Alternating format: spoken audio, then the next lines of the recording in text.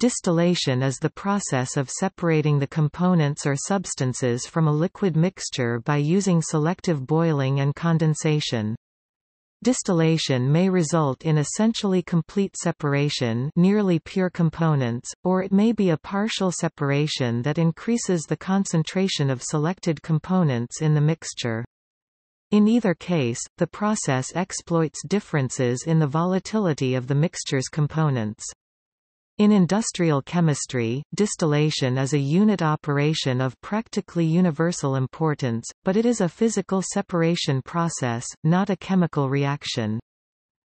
Distillation has many applications. For example, distillation of fermented products produces distilled beverages with a high alcohol content or separates out other fermentation products of commercial value.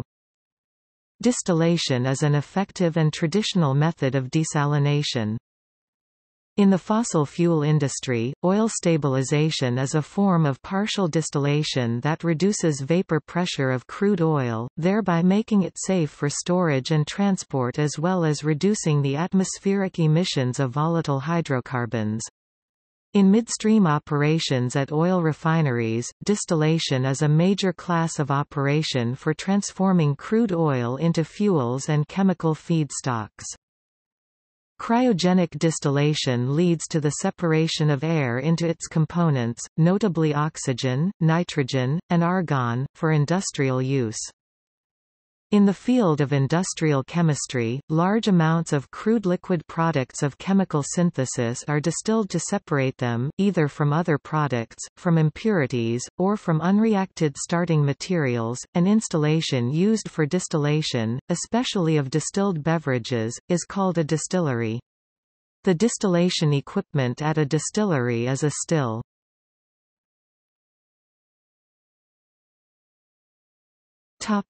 History. In 1975, Paolo Rovesti (1902–1983), a chemist and pharmacist who became known as "father of phytocosmetics," discovered a terracotta distillation apparatus in the Indus Valley in West Pakistan which dates from around 3000 BC. Early evidence of distillation was found on Akkadian tablets dated circa 1200 BC describing perfumery operations.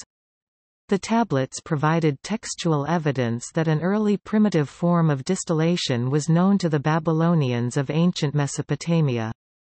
Early evidence of distillation was also found related to alchemists working in Alexandria in Roman Egypt in the 1st century.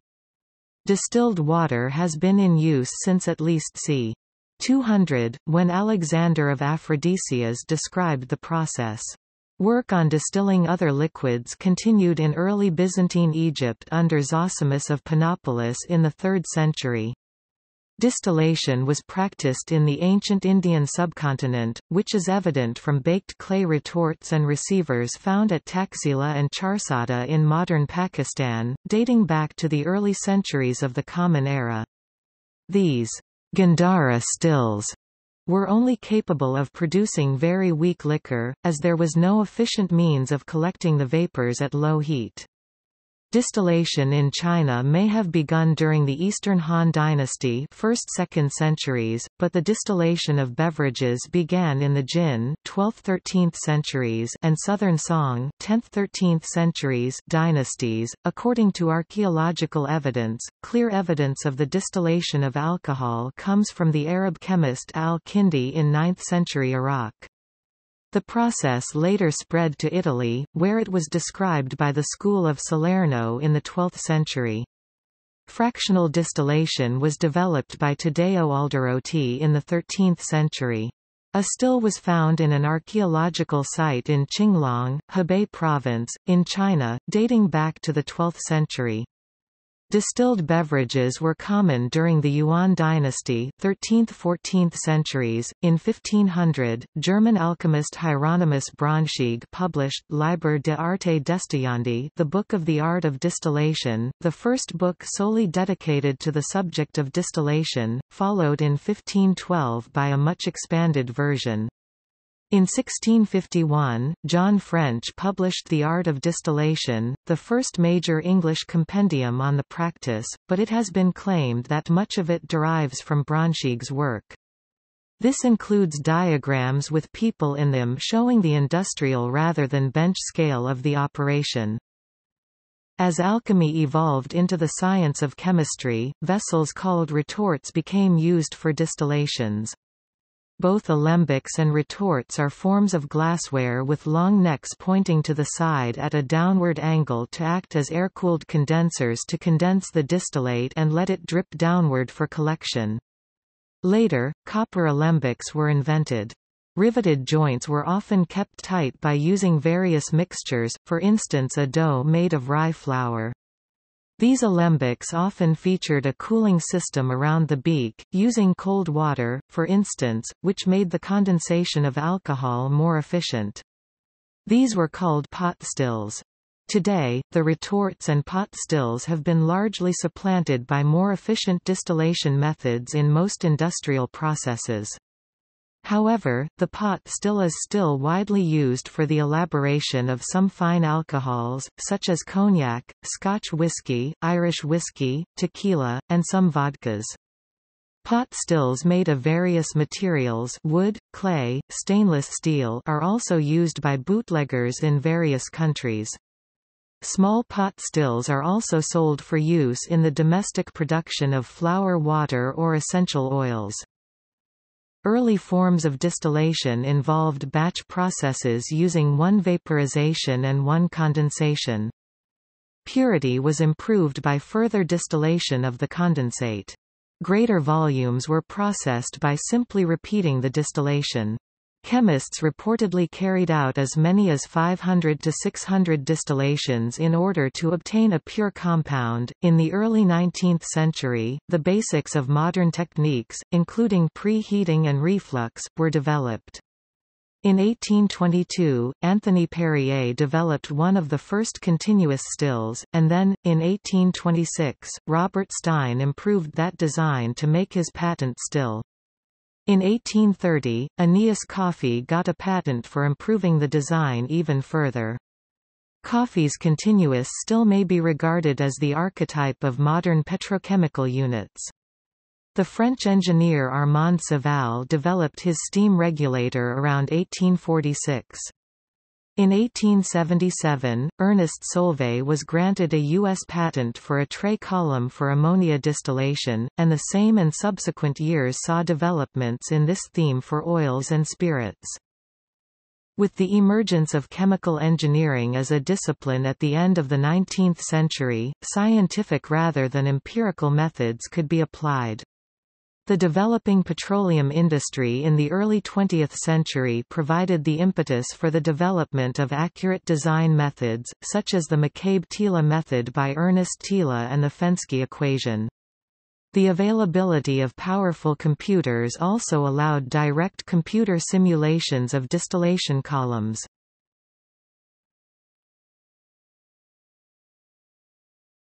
Topic: Applications of distillation.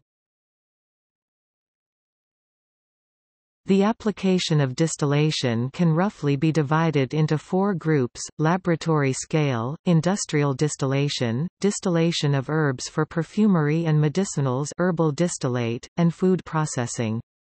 The latter two are distinctively different from the former two in that distillation is not used as a true purification method but more to transfer all volatiles from the source materials to the distillate in the processing of beverages and herbs. The main difference between laboratory-scale distillation and industrial distillation is that laboratory-scale distillation is often performed on a batch basis, whereas industrial distillation often occurs continuously. In batch distillation, the composition of the source material, the vapors of the distilling compounds, and the distillate change during the distillation. In batch distillation, a still is supplied with a batch of feed mixture, which is then separated into its component fractions, which are collected sequentially from most volatile to less volatile, with the bottoms, remaining least or non-volatile fraction, removed at the end. The still can then be recharged and the process repeated. In continuous distillation, the source materials, vapors, and distillate are kept at a constant composition by carefully replenishing the source material and removing fractions from both vapor and liquid in the system. This results in a more detailed control of the separation process.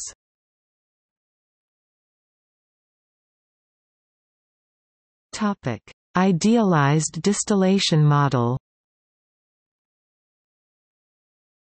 The boiling point of a liquid is the temperature at which the vapor pressure of the liquid equals the pressure around the liquid, enabling bubbles to form without being crushed. A special case is the normal boiling point, where the vapor pressure of the liquid equals the ambient atmospheric pressure. It is a common misconception that in a liquid mixture at a given pressure, each component boils at the boiling point corresponding to the given pressure, allowing the vapors of each component to collect separately and purely. However, this does not occur, even in an idealized system. Idealized models of distillation are essentially governed by Raoult's law and Dalton's law and assume that vapor-liquid equilibria are attained.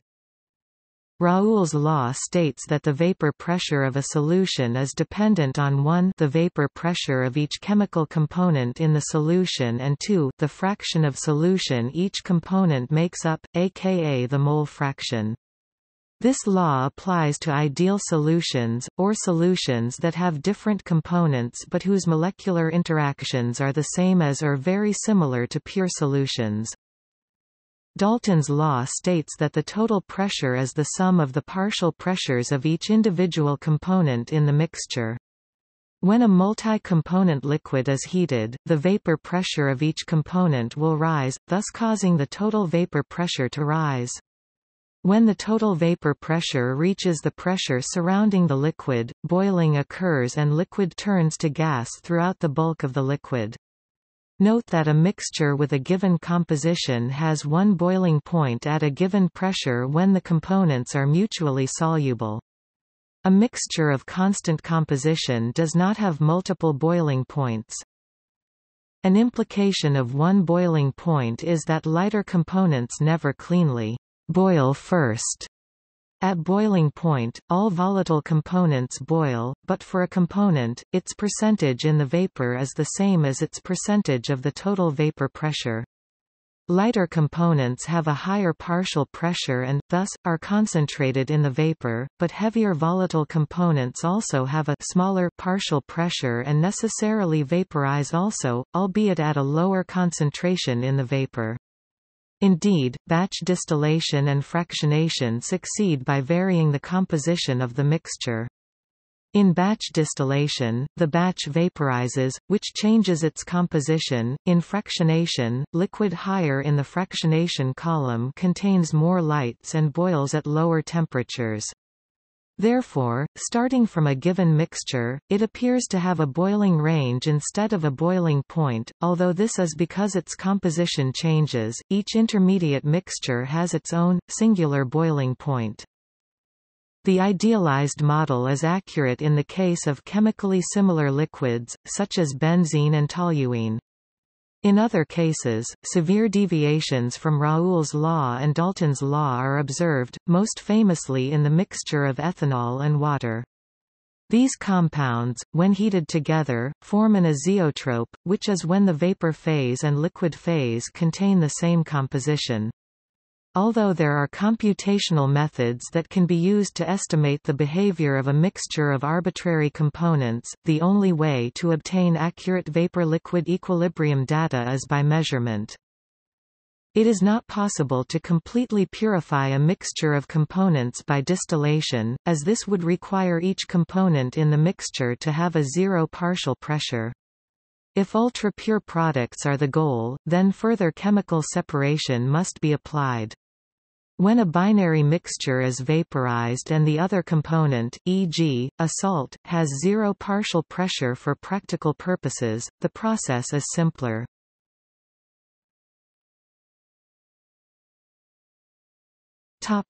Batch or differential distillation.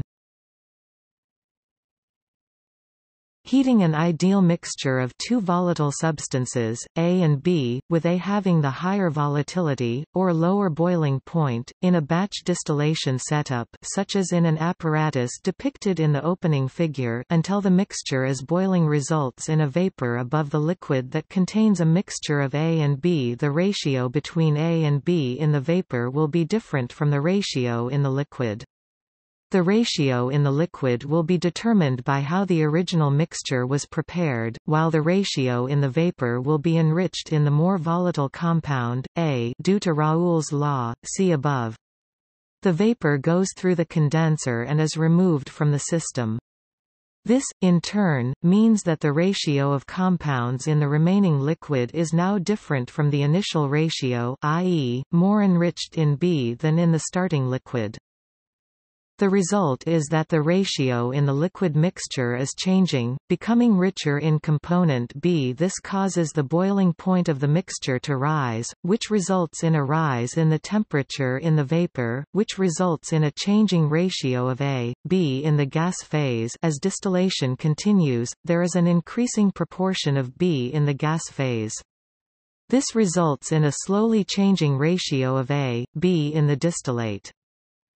If the difference in vapor pressure between the two components A and B is large, generally expressed as the difference in boiling points, the mixture in the beginning of the distillation is highly enriched in component A, and when component A has distilled off, the boiling liquid is enriched in component B.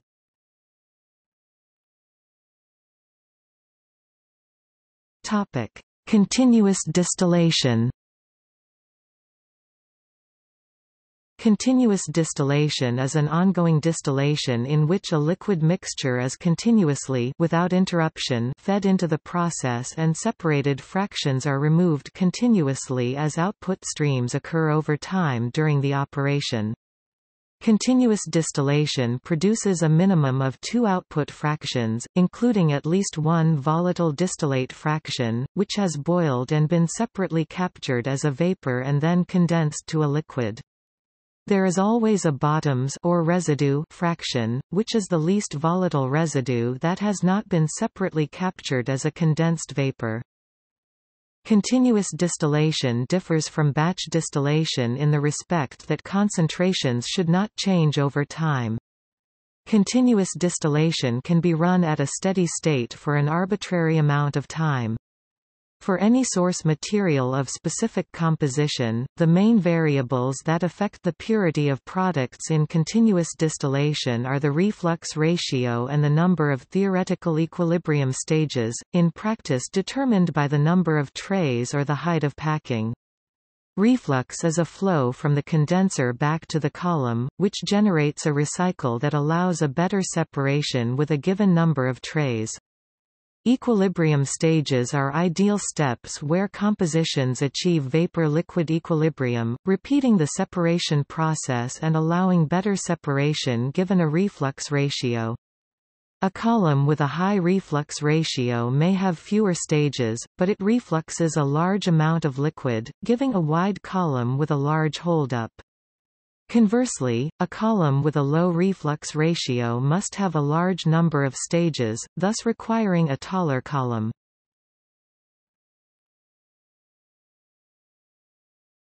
Topic: General improvements. Both batch and continuous distillations can be improved by making use of a fractionating column on top of the distillation flask.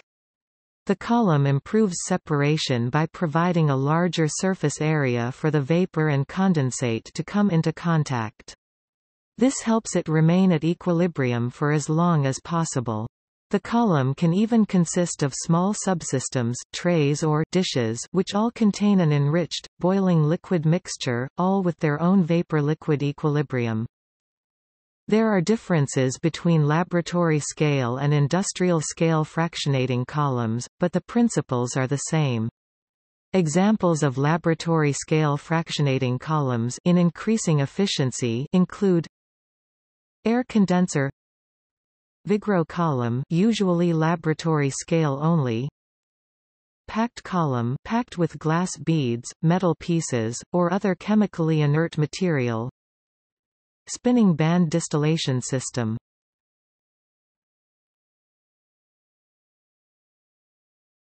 Topic: Laboratory scale distillation. Laboratory scale distillations are almost exclusively run as batch distillations. The device used in distillation, sometimes referred to as a still, consists at a minimum of a reboiler or pot in which the source material is heated, a condenser in which the heated vapor is cooled back to the liquid state, and a receiver in which the concentrated or purified liquid, called the distillate, is collected. Several laboratory scale techniques for distillation exist. See also distillation types.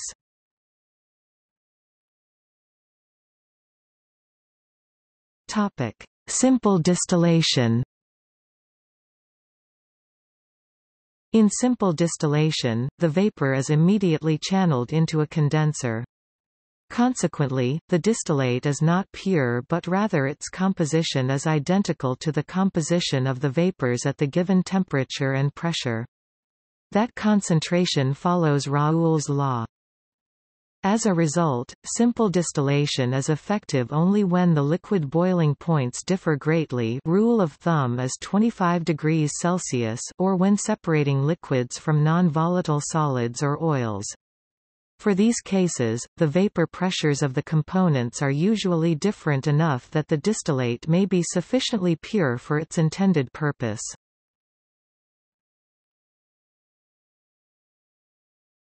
Topic: Fractional distillation. For many cases, the boiling points of the components in the mixture will be sufficiently close that Raoult's law must be taken into consideration. Therefore, fractional distillation must be used in order to separate the components by repeated vaporization-condensation cycles within a packed fractionating column.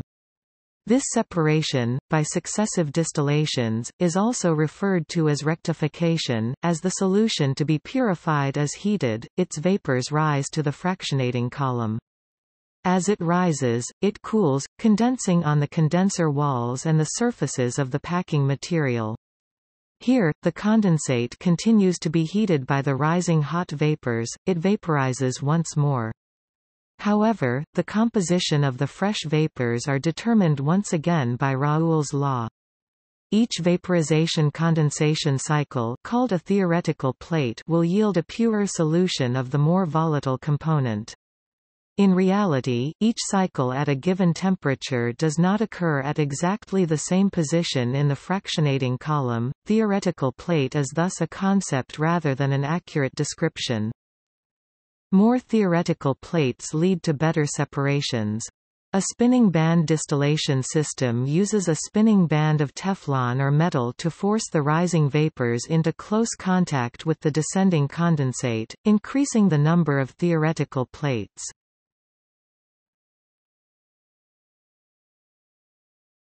Topic: Steam distillation. Like vacuum distillation, steam distillation is a method for distilling compounds which are heat-sensitive. The temperature of the steam is easier to control than the surface of a heating element, and allows a high rate of heat transfer without heating at a very high temperature. This process involves bubbling steam through a heated mixture of the raw material. By Raoult's law, some of the target compound will vaporize in accordance with its partial pressure. The vapor mixture is cooled and condensed, usually yielding a layer of oil and a layer of water. Steam distillation of various aromatic herbs and flowers can result in two products, an essential oil as well as a watery herbal distillate. The essential oils are often used in perfumery and aromatherapy, while the watery distillates have many applications in aromatherapy, food processing and skin care.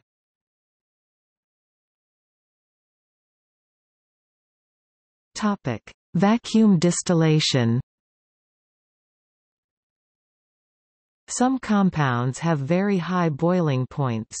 To boil such compounds, it is often better to lower the pressure at which such compounds are boiled instead of increasing the temperature. Once the pressure is lowered to the vapor pressure of the compound at the given temperature, boiling and the rest of the distillation process can commence. This technique is referred to as vacuum distillation, and it is commonly found in the laboratory in the form of the rotary evaporator.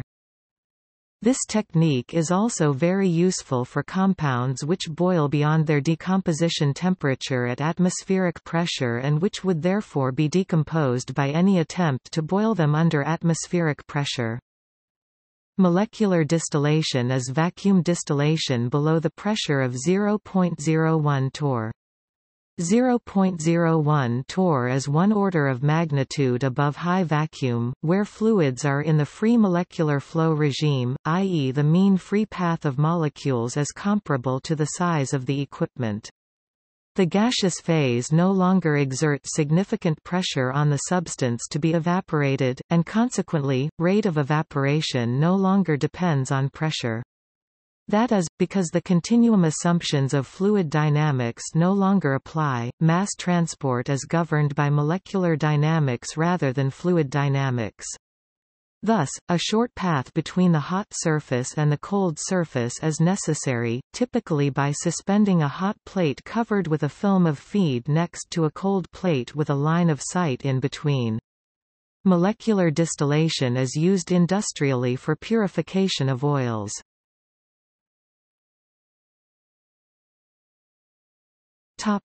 Air-sensitive vacuum distillation. Some compounds have high boiling points as well as being air-sensitive. A simple vacuum distillation system as exemplified above can be used, whereby the vacuum is replaced with an inert gas after the distillation is complete. However, this is a less satisfactory system if one desires to collect fractions under a reduced pressure.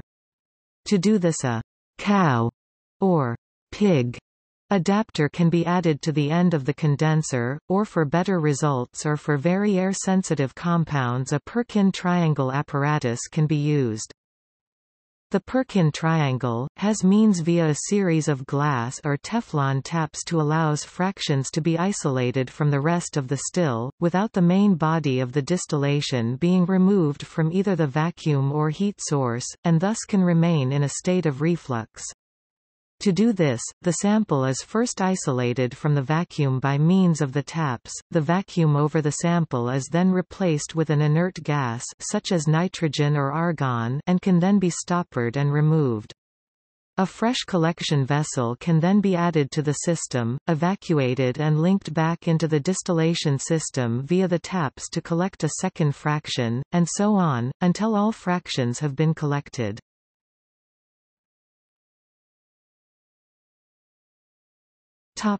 Short path distillation. Short path distillation is a distillation technique that involves the distillate traveling a short distance, often only a few centimeters, and is normally done at reduced pressure. A classic example would be a distillation involving the distillate traveling from one glass bulb to another, without the need for a condenser separating the two chambers. This technique is often used for compounds which are unstable at high temperatures or to purify small amounts of compound. The advantage is that the heating temperature can be considerably lower at reduced pressure than the boiling point of the liquid at standard pressure, and the distillate only has to travel a short distance before condensing. A short path ensures that little compound is lost on the sides of the apparatus. The Kugelrohr is a kind of a short-path distillation apparatus which often contain multiple chambers to collect distillate fractions.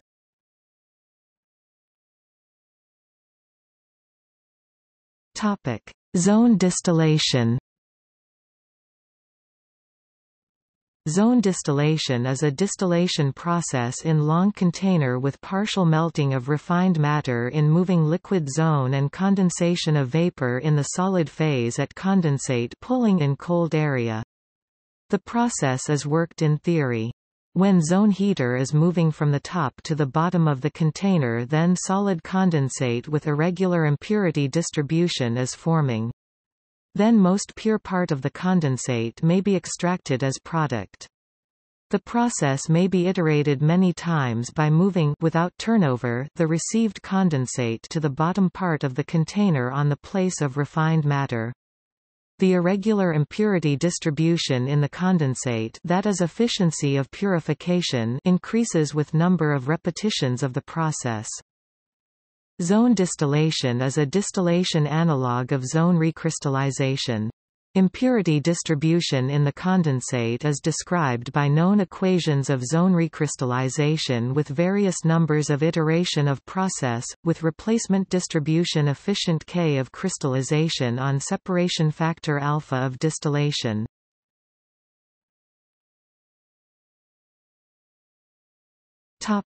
Other types. The process of reactive distillation involves using the reaction vessel as the still.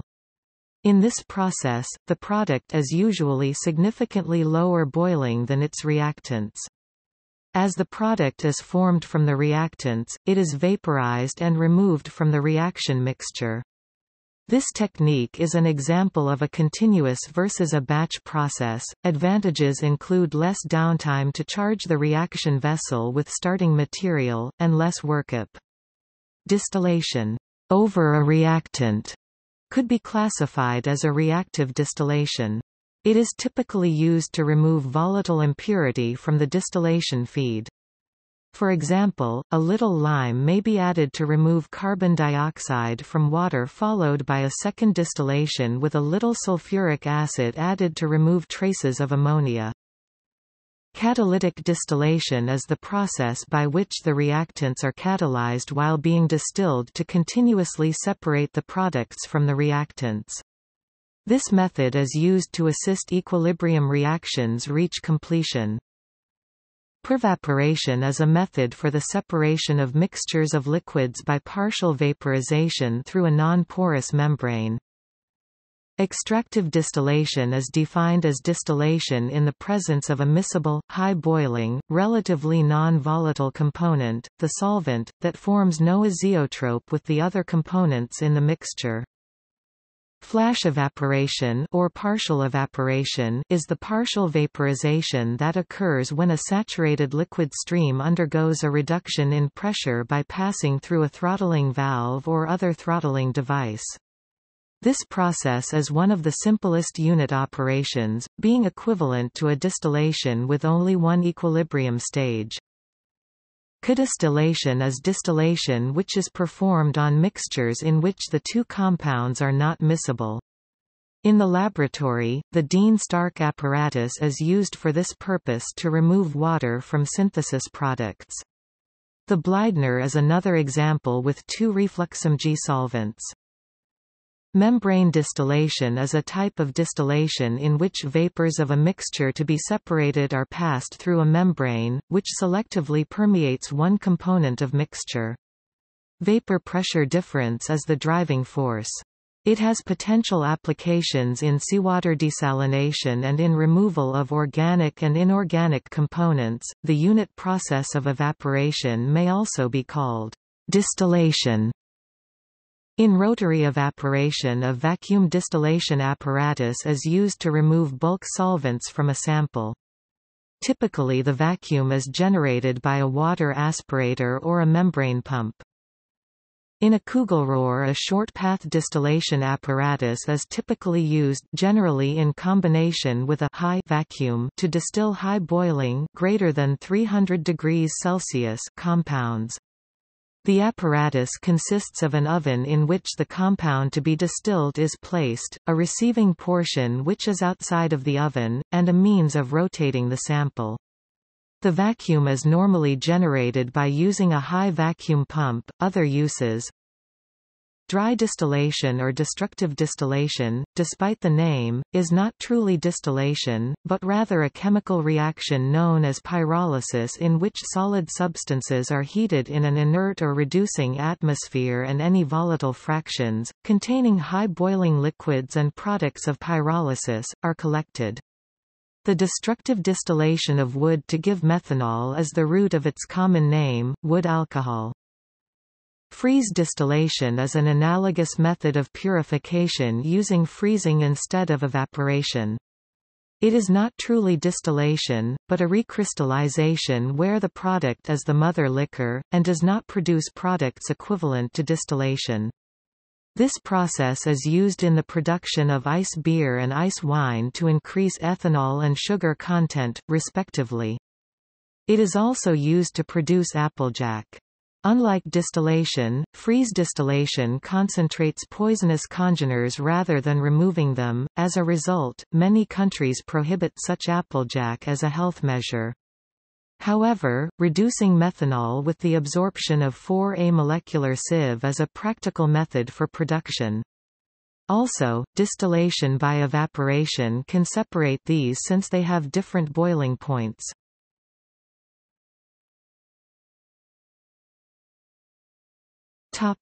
Azeotropic distillation. Interactions between the components of the solution create properties unique to the solution, as most processes entail non-ideal mixtures, where Raoult's law does not hold. Such interactions can result in a constant boiling azeotrope which behaves as if it were a pure compound, i.e., boils at a single temperature instead of a range. At an azeotrope, the solution contains the given component in the same proportion as the vapor, so that evaporation does not change the purity, and distillation does not affect separation. For example, ethyl alcohol and water form an azeotrope of 95.6% at 78.1 degrees Celsius. If the azeotrope is not considered sufficiently pure for use, there exist some techniques to break the azeotrope to give a pure distillate. This set of techniques are known as azeotropic distillation. Some techniques achieve this by jumping over the azeotropic composition, by adding another component to create a new azeotrope, or by varying the pressure. Others work by chemically or physically removing or sequestering the impurity. For example, to purify ethanol beyond 95%, a drying agent or desiccant, such as potassium carbonate, can be added to convert the soluble water into insoluble water of crystallization. Molecular sieves are often used for this purpose as well. Immiscible liquids, such as water and toluene, easily form azeotropes. Commonly, these azeotropes are referred to as a low-boiling azeotrope because the boiling point of the azeotrope is lower than the boiling point of either pure component. The temperature and composition of the azeotrope is easily predicted from the vapor pressure of the pure components, without use of Raoult's law. The azeotrope is easily broken in a distillation setup by using a liquid-liquid separator, a decanter, to separate the two liquid layers that are condensed overhead. Only one of the two liquid layers is refluxed to the distillation setup. High boiling azeotropes, such as a 20% mixture of hydrochloric acid in water, also exist. As implied by the name, the boiling point of the azeotrope is greater than the boiling point of either pure component. To break azeotropic distillations and cross-distillation boundaries, such as in the Derisier problem, it is necessary to increase the composition of the light key in the distillate.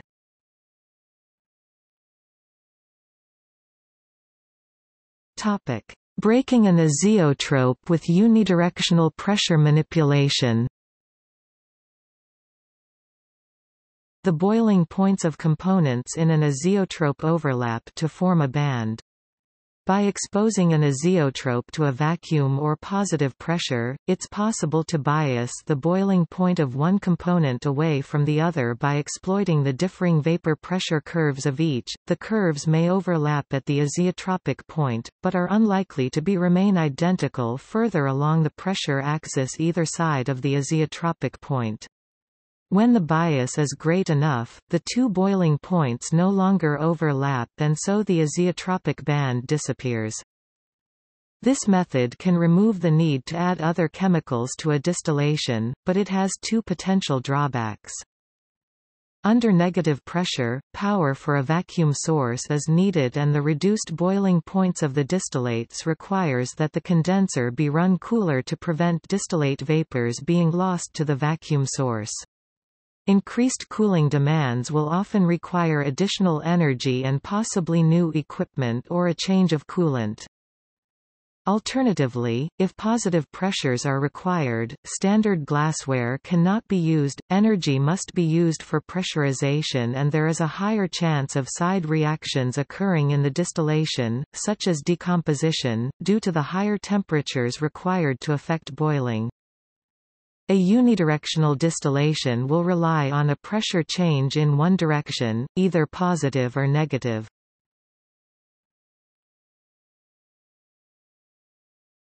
Topic: Pressure swing distillation.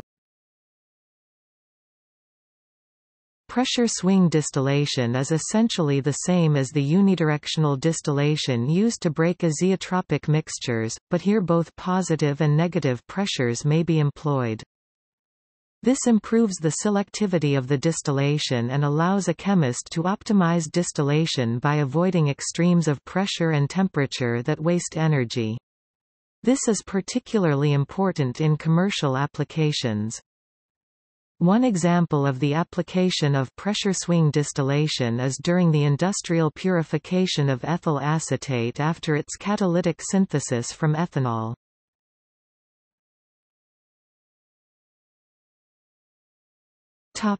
Industrial distillation.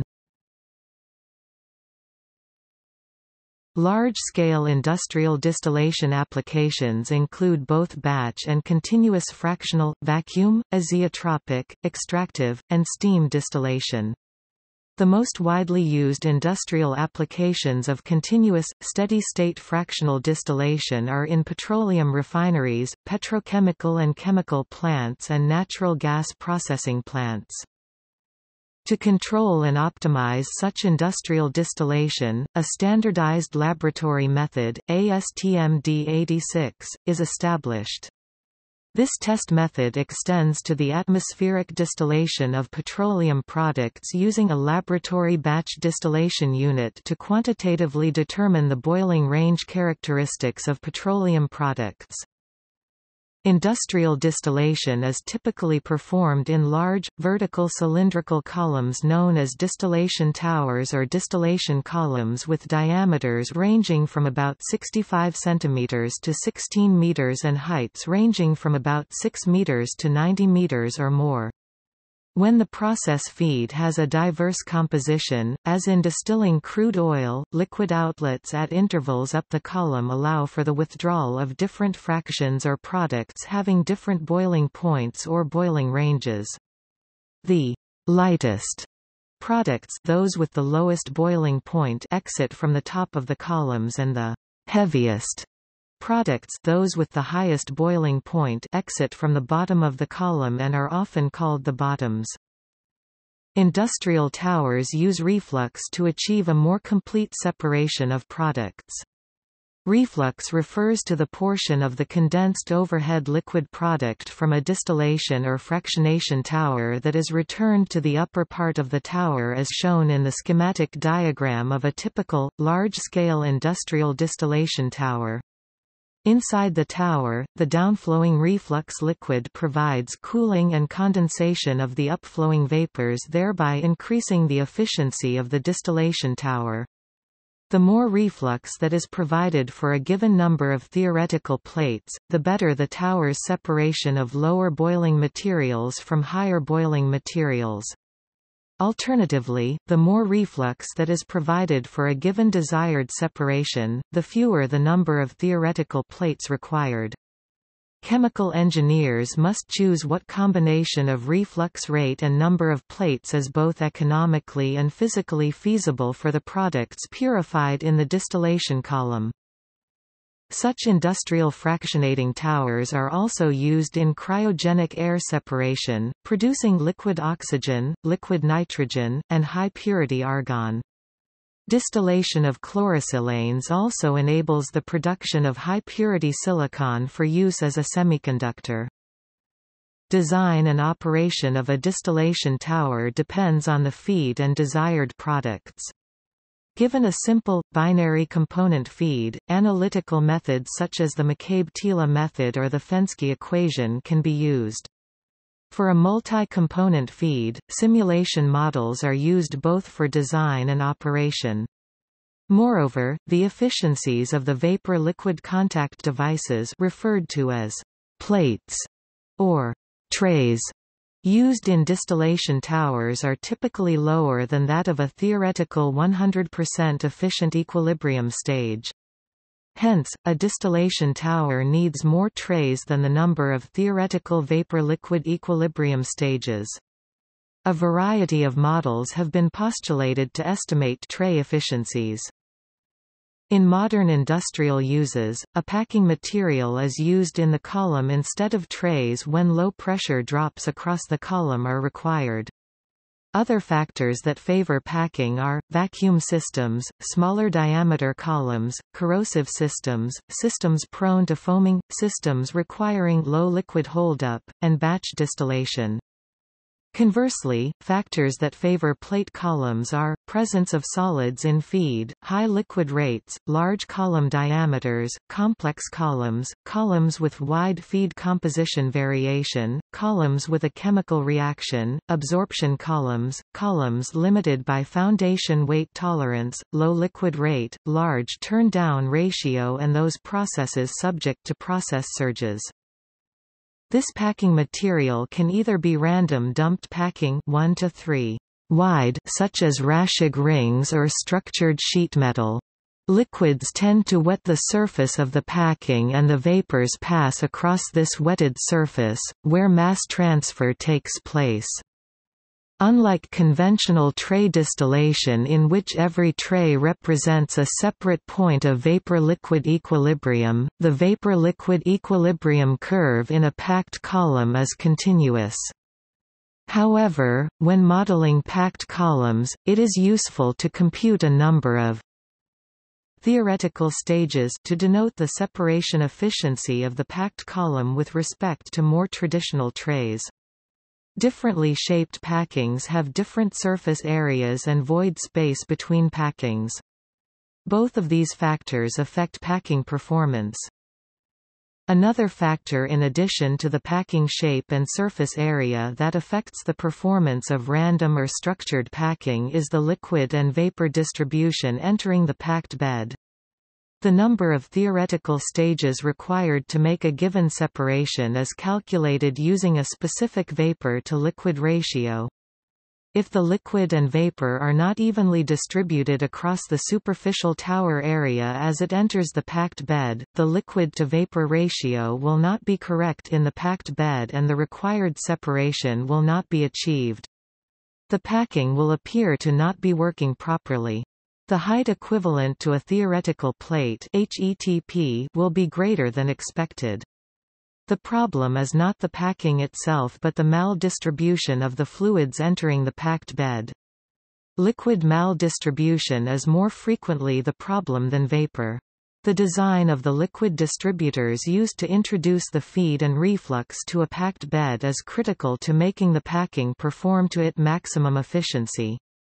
Methods of evaluating the effectiveness of a liquid distributor to evenly distribute the liquid entering a packed bed can be found in references.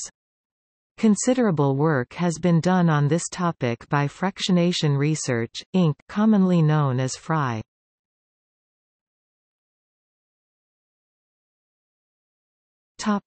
Multi-effect distillation. The goal of multi-effect distillation is to increase the energy efficiency of the process, for use in desalination, or in some cases one stage in the production of ultrapure water. The number of effects is inversely proportional to the kilowatt-hour per cubic meter of water recovered figure, and refers to the volume of water recovered per unit of energy compared with single-effect distillation. One effect is roughly 636 kilowatt-hours per cubic meter. Multi-stage flash distillation can achieve more than 20 effects with thermal energy input, as mentioned in the article. Vapor compression evaporation – commercial large-scale units can achieve around 72 effects with electrical energy input. According to manufacturers, there are many other types of multi-effect distillation processes, including one referred to as simply multi-effect distillation (MED), in which multiple chambers, with intervening heat exchangers, are employed.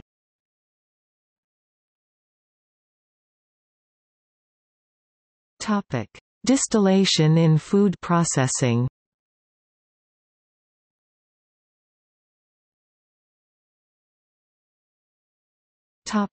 Distilled beverages.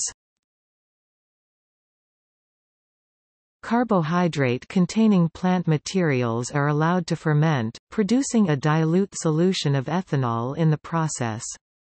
Spirits such as whiskey and rum are prepared by distilling these dilute solutions of ethanol.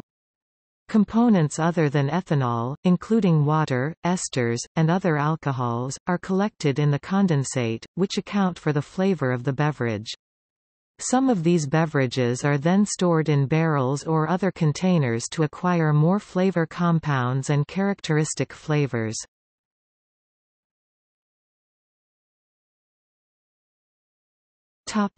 Gallery.